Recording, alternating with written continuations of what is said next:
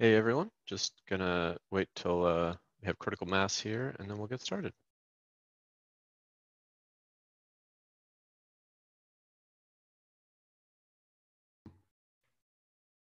CT, you might want to rename yourself.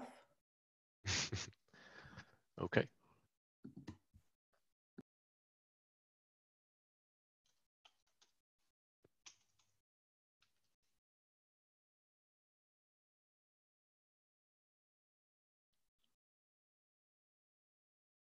Is that or start talking differently?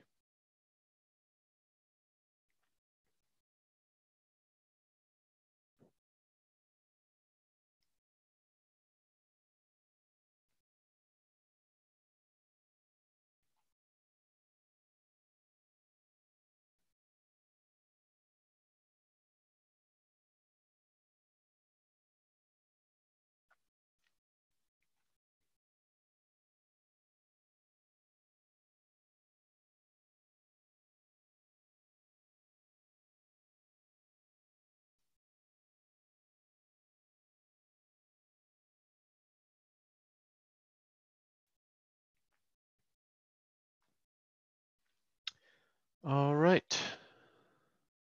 Got about 50 people so far, which sounds, with partners, sounds pretty close to quorum. So let's get started.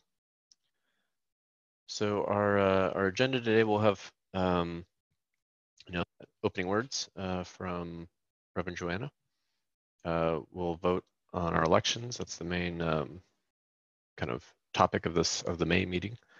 Just for some background, remember we have 2 meetings a year, one in May for officer elections and one in December for budget mostly. We'll get a budget update, kind of check in on how we're doing. We'll have a capital fund update of the projects that we accomplished this year, and we'll vote on one additional project for this year. We'll talk about kind of our plans for in-person church, and introduce an engagement or reintroduce our engagement survey, and then talk about how we're going to vote for the elections and the voting items. So Reverend Joanna, let me hand it over to you for some opening words.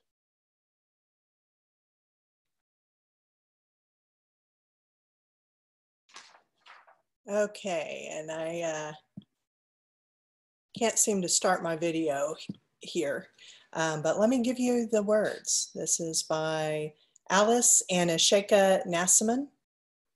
In a time of uncertainty, when everything around us is changing constantly, each day new developments, rising numbers, changing guidelines, when the world we live in suddenly seems upside down and topsy-turvy, we light our chalice to remind ourselves of our grounding in our faith.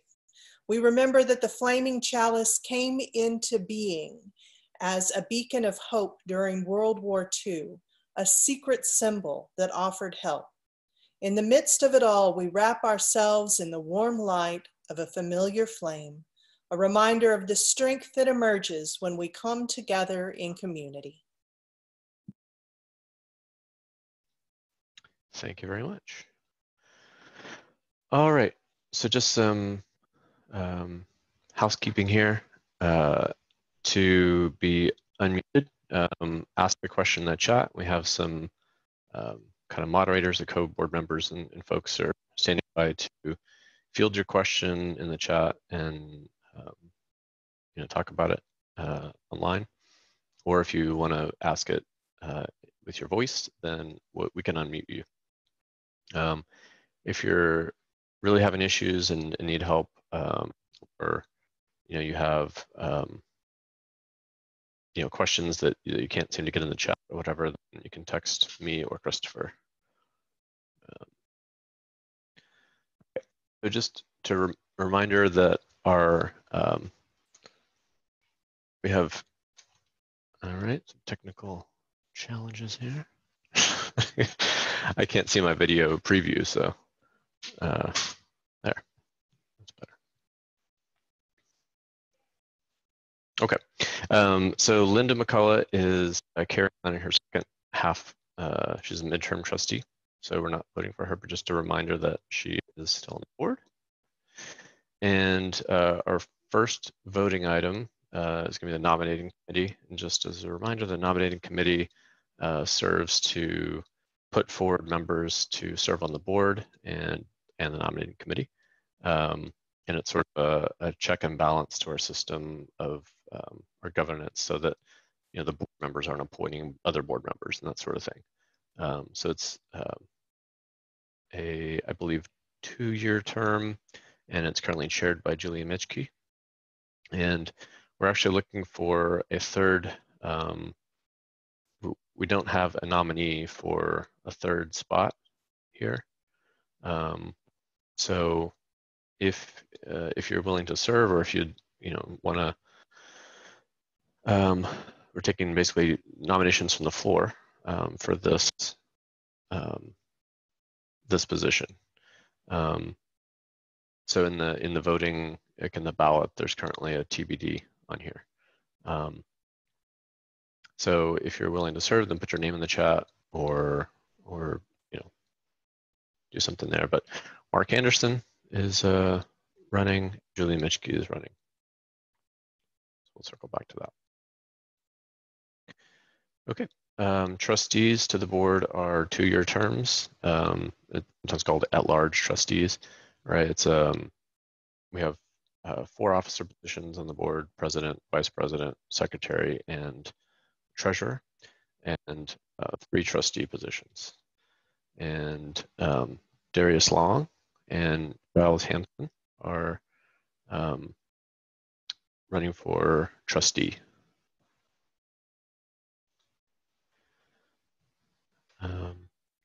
Assistant treasurers. So assistant treasurers are the people who do our income bookkeeping. They keep track of pledges and mostly pledge attribution and that sort of income. It's a 2-year term as well. Barbara Coldiron is running, and Nick Pritchard is running for a 2nd term. So he's served 1 2-year term, and our bylaws prohibit more than 2 consecutive terms. But for continuity, then he's staying on for a 2nd term as well. All right. Treasurer, running for treasurer is Jennifer Hale. And the treasurer role is kind of the financial representation on the board. Kind of had the budget discussions and are the liaison to the finance committee. There's some work being done there to organize our finance kind of operations a bit differently. So Jennifer has an important role next year on that. This is a 1-year term, and but typically people serve 2 years. And secretary, Liz Waters, will be serving or is running for secretary. And secretary's kind of job is the historian or record keeper of the board. So they'll take minutes and in both the congregational meetings and in the board meetings. Vice President, Amy Dark is running for this position. Vice President's main jobs are the congregational meeting and the kind of organizing that, putting that together and presenting it, and also as sort of a backup to the president. And me, CT Goss, I'm running for president this year. And historically, all the officer positions, they are 1-year terms, but they are 2-year sort of unofficial, recommended that people kind of hang on for that 2nd year as well.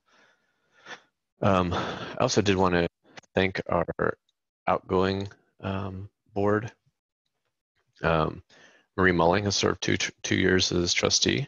Thank her.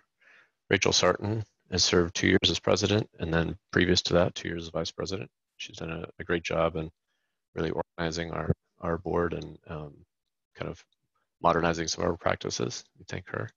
Christopher Carroll has served I believe 2 years as secretary, and then prior to that 2 years as trustee. So he's done a great job in capturing the conversation and capturing the feeling of our meetings, and we really thank him. And Doug Martin served as a partial year as treasurer this year. We thank him for his service as well.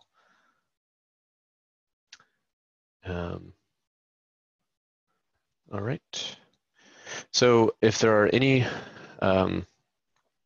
nominations from the floor for those positions, I encourage you to put those in the chat, and I will update the ballot before I open it up for voting. So part of our bylaws is that we call for nominations on the floor in addition to the nominating committee, the people that the nominating committee has put forward. So we want to honor that that bylaw. So if you have nominations on the floor, put them in the chat, or like I said, text it to Christopher or I. Okay. And CT, you forgot to thank Tim Buckley, who has also served as trustee. Yes. How could I forget?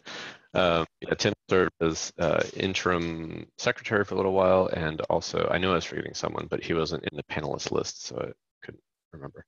Yeah, Tim served on several subcommittees, including governance, and really, been an integral part of the board, as well as, just keeping our church running. So, yes, apologies, Tim, for forgetting to thank you, but we definitely do. Okay, wanted to dig into kind of just a check-in on our budget. And sort of as a reminder, we have a $361,000 operating budget this year that we approved in December. And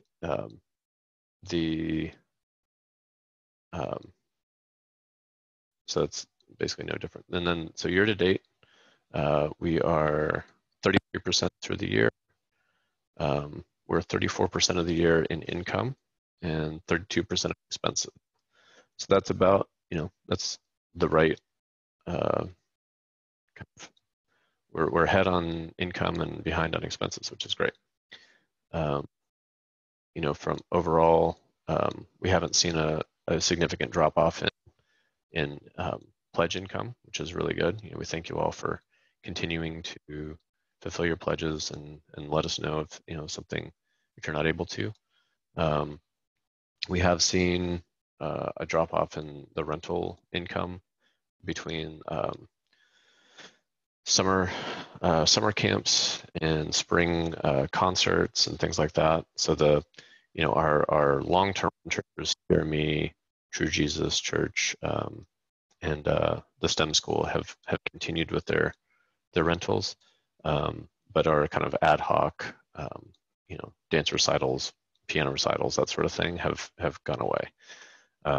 So we are making some changes. And Rachel, do you want to kind of talk through? She kind of headed up a task force to kind of put together a working budget for these COVID times. So if you wanted to talk through it, Rachel. Hi, everyone. So yeah, CT kind of summarized it from a high level. Our income is basically two big pieces. It is pledge income and rental income. Right now, it's looking like our pledge income is staying fairly steady. We are seeing a little bit of loss because obviously some people are impacted by the COVID issues enough that they had to change their pledges. But from a basic standpoint, it looks like we're fairly level there. The largest impact is the rentals. And right now, we're just estimating what we think that impact will be. Obviously, none of us really have a crystal ball, so we don't really know how long this will last, when people will start renting again. So we took what we thought was a fairly conservative estimate, not really counting on any rentals for the summertime, hoping though that in the fall, we'll start getting those back. As far as the expense side goes, we did a kind of a re-look at all of our expenses, and the savings is pretty good. We looked at things like utilities that obviously would be lower because we're not using our facilities. We're saving some there. We're also just saving some in the day-to-day materials, office supplies, all that kind of stuff. We also looked at various other things that we thought we could save on, and so we went through all the line items. And then if you look at the bottom, of course, that's the income versus expense estimate from a new COVID budget. It looks like we're running below about $10,000.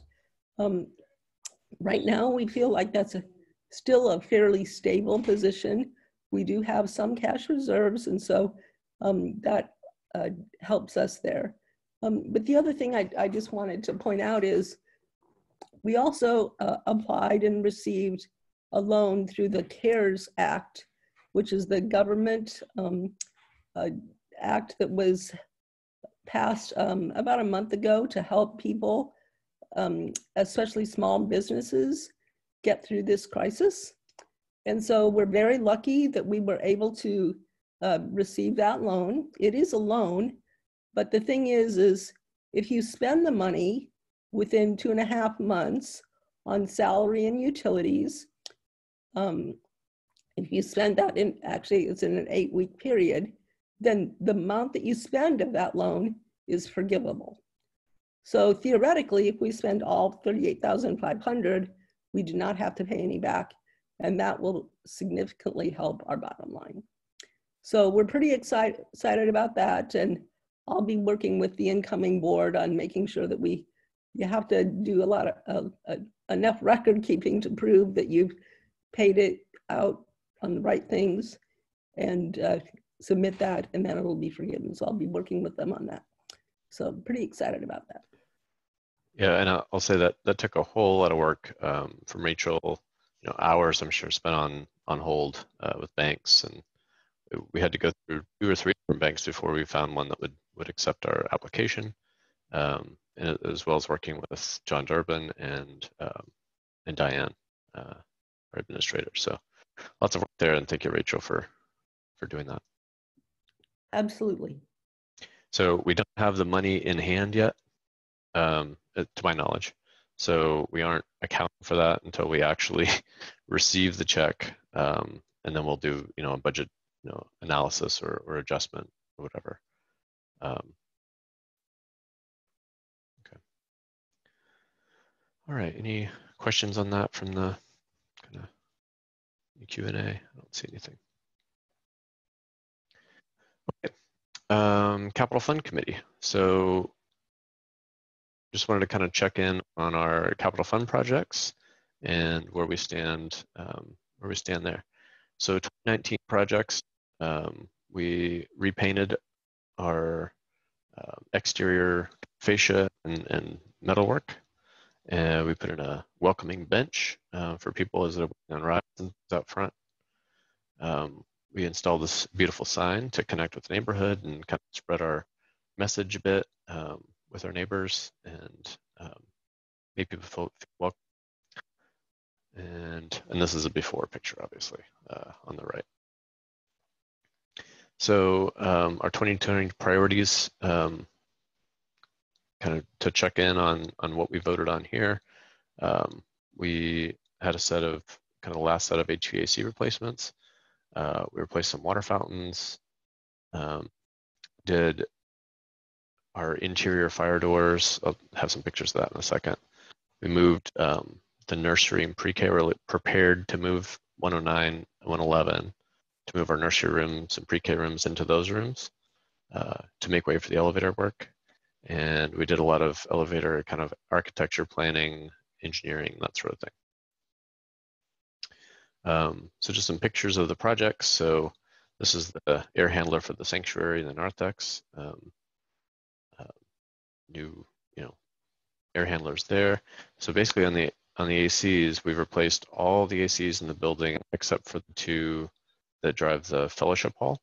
And those are the newest ones, and the thinking there is whenever they go, whenever they fail, one can cover the space of the other one. So they're not as high priority to fix them this second.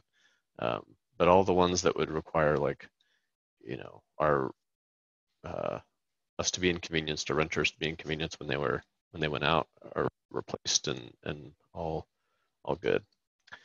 This picture is the new flooring and paint in 109, I believe.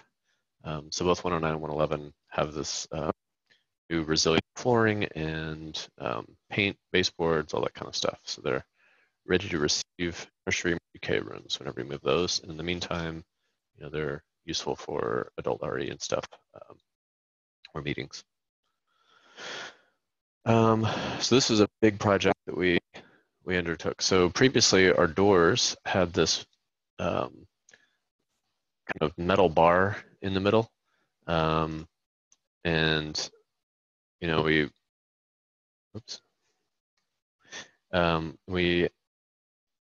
kind of had to squeeze through. If there were many people, we couldn't keep them open. See these fire door keep closed signs, because they were fire doors for, you know, trying to trap fire in one area from getting to another.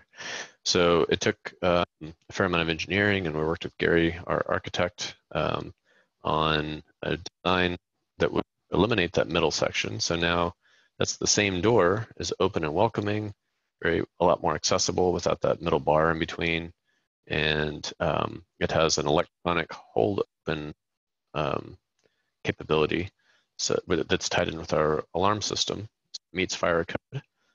So if there's a fire alarm, you know, fire detected in the building, the doors automatically close and shut. We also had to install new kind of crash bars and hardware, top latching system on the doors. So we redid 3 doors in the building. These are the downstairs ones, and between the hallway leading to the fellowship hall and the hallway between the narthex and fellowship hall, and then also upstairs between the 2 hallways. So definitely an improvement there. Doors. Also projects that are a little less maybe exciting, but nonetheless worthwhile. We replaced the main shutoff for the building, so that we didn't have a, you know, tens of thousands of dollar bill if the city shutoff went bad. It's been rusted off for years and just ignored. So we got that replaced some leaking faucets outside, and all but one of our, I think, 6 water fountains were out of water. And so we replaced the water fountains with this one downstairs has a bottle filler, which you can see Henley demoing here. So that's a big improvement to get those replaced. That's capital fund at work. So current financial status, again, the pledge through 2020, or the pledges were asked through 2021, total of $730,000. The planned pledge through 2020, as people said, you know, I'm going to give money in these increments, was $669,000. Currently, we've collected $426,000. So, you know, thank you very much for your capital fund pledges. And we've spent $240,000 on the projects I just mentioned, plus the consultant. The majority of that's been on the air conditioners. And then the current balance as we stand of $258,000 through the end of April. So the remaining amount pledged, $65,000 in 2021 and $190,000 total in 2020. So where's the elevator? So we kind of think of these things in these 5 phases. So planning and preparation are complete. So we have the kind of all the plans and the architecture and that sort of thing drawn out. We are prepared in that we've prepared the classrooms to move to kind of make way for the elevator. we're basically in the funding phase. So down below here, we have some kind of financial, kind of rough financial estimates. So we are estimating the working estimate of the construction and machinery and all that stuff, $250,000. That's a conservative estimate, so we obviously hope it comes in below that, but working estimate, since we haven't gone out for bids or things like that, is $250K. The target reserve amount, which is 20% of the overall capital fund campaign, is 133. So you add those together, and our target fund amount before we can vote on elevator funding is 380K in the capital fund. If you remember, we're sitting at 258. So once we finish the funding phase and we have enough money, then we'll permit. And these permits expire, so we're waiting on that until we have the money, and then start construction. So our 2020 priorities for the elevator is really applying for grants. So we want, we obviously want the rest of the pledges to come in, and if everyone fulfills their pledge, then we will have enough money. But we would be remiss if we didn't try to go for grants for for this effort.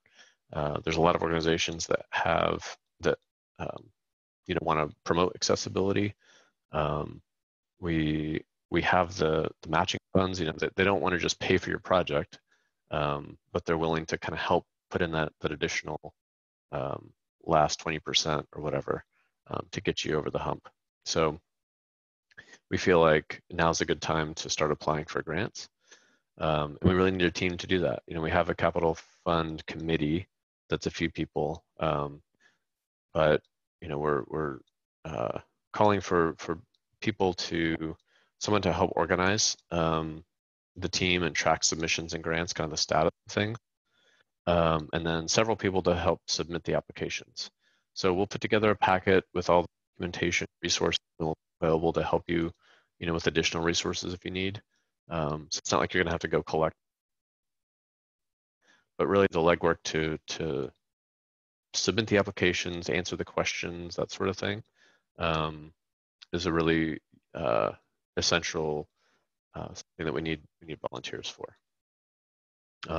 And on the voting Google form thing, there's this thing that you can say if you're willing to help with the submitting grants. In addition to the grants, the second half of the year here, our parking lot is due for resurfacing and striping and patching some places. We've got a quote from the same people who did it last time that did a good job. It's just something that we have to do every so often. And we thought now with it being, it's due for resurfacing anyway, but now with a lot less traffic, it'd be a great time to take care of this. So we're also asking for a vote for funding $8,000 worth of parking lot replacement from the capital replacement kind of fund. And that'll be complete later this summer. Okay. And once again, thank you for your capital fund pledges and fulfillment. And we thank you for your investment in Live Oak's future. You've done some great work this year. Okay, I want to kind of hand it over to Reverend Joanna and talk through what we are thinking and what our kind of current thinking is around, returning to in-person church or not, and timelines and that sort of thing. Hi, everybody. Let me start by saying this. I miss y'all so much, and I know everyone misses physically being together. Last Sunday, even before I knew that Zoom was going to have the tech problems that it did last week, I woke up and just the heaviness of not being able to see people, not being able to go into church, it was just like an elephant was on my chest. So I get that. And the goal is that when we get together, that we all get together, that there are no permanently empty seats. So we had to look at the facts as of we know them right now, and of course that can change month to month.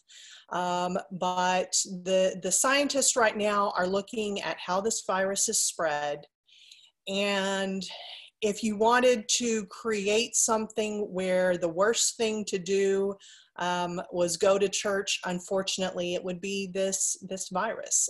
They can tell that one of the worst things to do is sing. Singers are called super spreaders in terms of how they pass this on. I would assume for those of us who preach or speak, you know, with projection, that we would fall into that, things like laughing.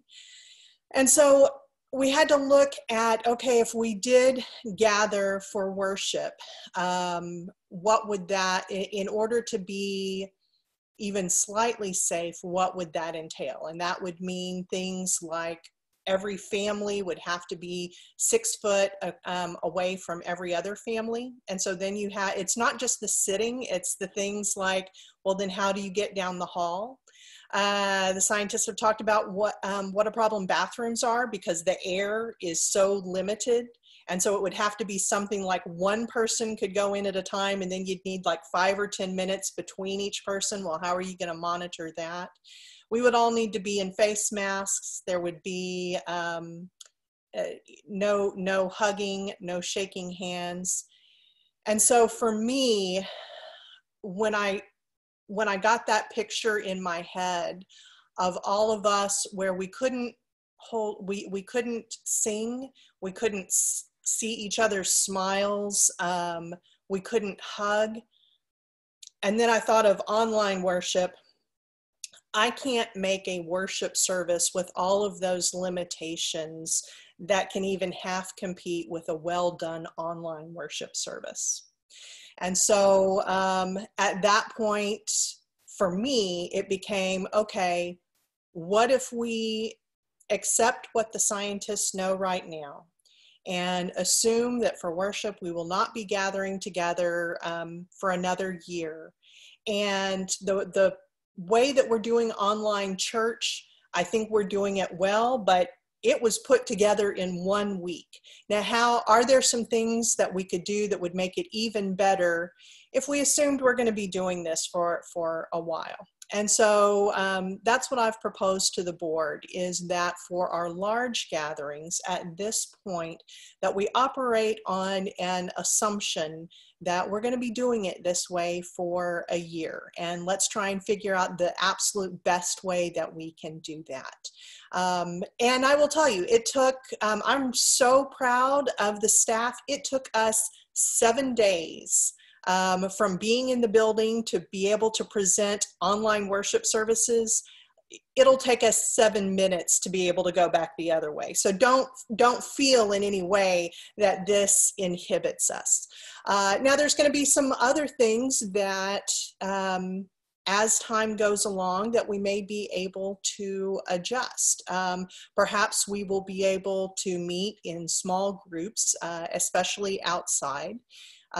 Perhaps in our local area, the numbers will begin going down so that we can start considering those things. And we're going to be doing that constantly. But right now, there does become this thing of where do we put our energy? And right now, the numbers are only going up. And so let's spend our time and our energy on something that is productive, which is figuring out how to do church in as safe and loving and fulfilling a way as possible. And I will say, I'm reading all the science stuff daily, and there will be no one who will be more excited if we can jump and make a change faster than we're expecting than me. I'm going to be right there. And let's see. Wanted to see if, were there any specific questions about this? And if you click on the Q&A, I think that will, that's a really clear way to give us any questions.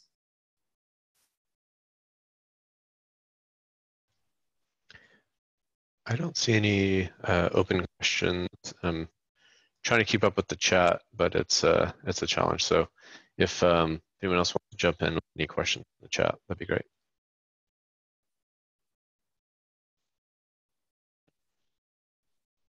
Okay, and I will hand it back over to you, CT. All right. Okay, so our engagement survey. So this is something we want to do annually. We ran one last year and had some good results. This is basically a way for the leadership of the church to kind of to have a sense of how well people are engaged and feeling about their membership of the church or engagement there. So we also want to use it as a way to update our directory, update contact information, that sort of thing. It's real quick, takes just a few minutes, and we posted it at liveoku.org/survey. There's also a link at the end of the Congregational Meeting ballot, and I believe on the meeting page itself. So just if you will take a few minutes, and we tailored this year's to be kind of online, to be sensitive to the times that we're in, and to measure engagement, online. So we'll complete that, and we'll share the results in the December Congregational Meeting, as well as probably online before that. All right. So how are we going to vote? We're going to take, we're not trying to, count votes in the chat or anything like that. We want this to be accessible to people who couldn't be here, live. So we're going to have an online voting system where you complete an online form, a Google form. Works on your mobile device, works on your computer. It should be fully accessible. You go to liveoku.org/meeting, and there's a big button that says now. I'll enable the voting in just a minute here. You have until midnight Tuesday to submit your vote.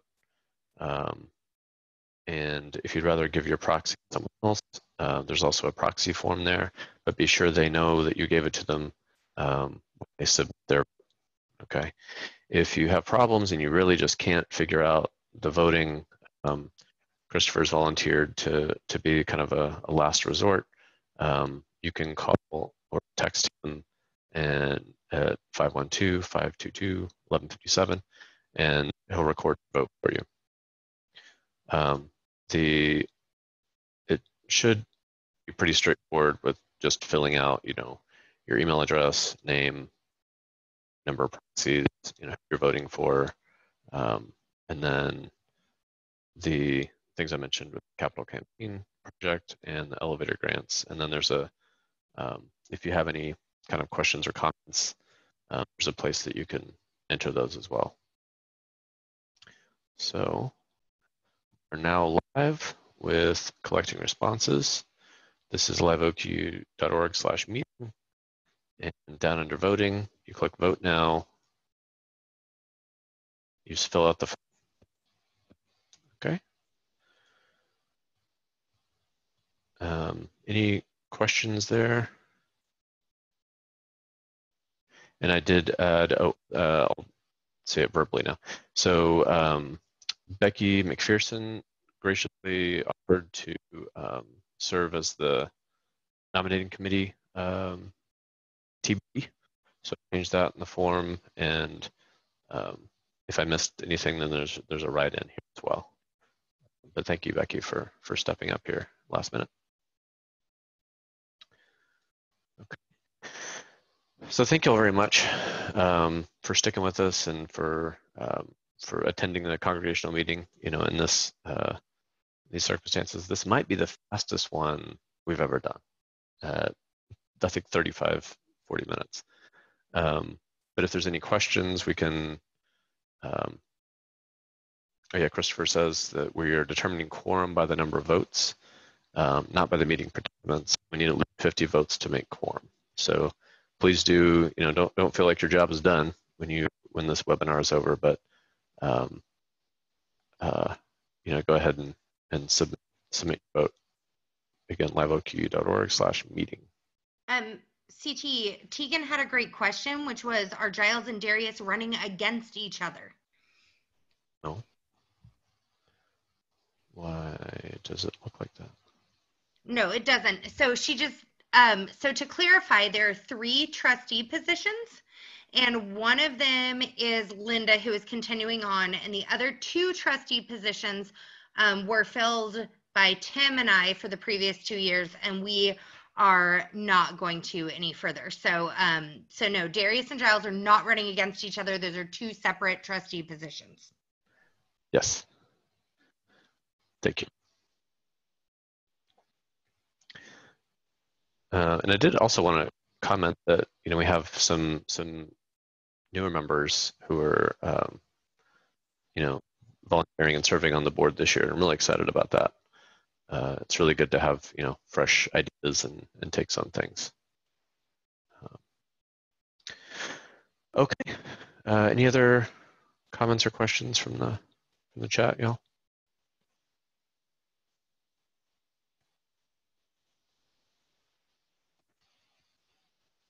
CT, I've been trying to keep track. I don't see anything else. All right. Well, we'll post the recording to this on the meeting page as well, so that if people couldn't make this, then they can, you know, still get the full experience. And, you know, just remember to go and vote and fill out the survey as well. Reverend Joe, you want to close us out with closing words? You bet. And a thank you to Rachel Sarton again for serving as president during a tenure that had some surprises, some things you definitely did not plan on. This is by Amy Zucker Morgenstern. Never has it been more true than now. We extinguish this flame, but the sparks within us remain alight. From each of us in our supposed solitude, the signals buzz and hum, sparkling through space one to another, connecting us invisibly but palpably. We are one, and from every window, our light shines. Go in peace. Thank you all.